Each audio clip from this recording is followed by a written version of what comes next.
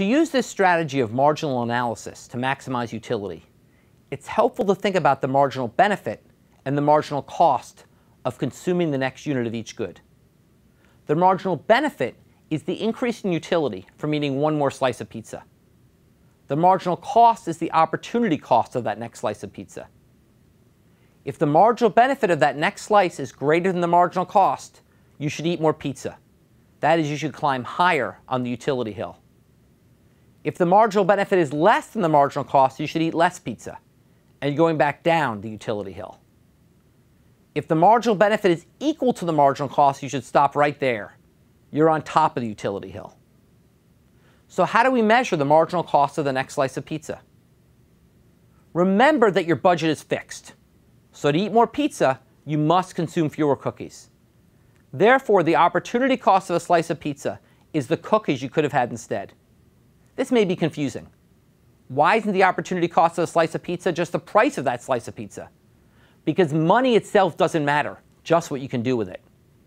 So what matters is not the dollars that you lay out, it's what else you could have done with those dollars. So we can think about the marginal cost of an extra slice of pizza in terms of how many cookies we'd have to give up for that slice. What determines that? The ratio of their prices.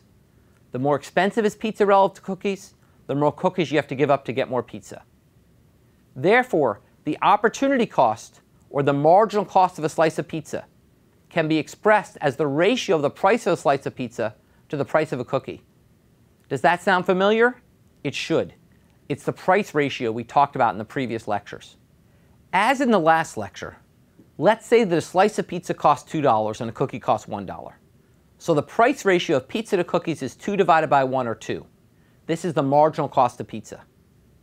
Similarly, the marginal benefit of another slice of pizza can be expressed as the ratio of the margin utility of pizza to the margin utility of cookies. That is, the benefit of having another slice of pizza is how happy that slice of pizza makes you relative to the cookies you could have had instead. Why isn't the benefit just the margin utility of a slice of pizza? Because of opportunity cost. If you're going to have that slice of pizza, you have to have fewer cookies. So to just think about how happy the pizza makes you would ignore the alternative. You have to consider how happy it makes you relative to the cookies you're now skipping. So let's say you've already had a few pizza slices and cookies, and you're debating what to buy and eat next with your remaining money. At this point, let's say that another slice of pizza would increase your utility by 6 points, and another cookie would increase your utility by 2 points. These are the margin utilities for pizza and cookies.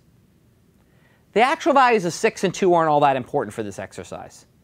What's important is the ratio of these values. 6 divided by 2 is 3.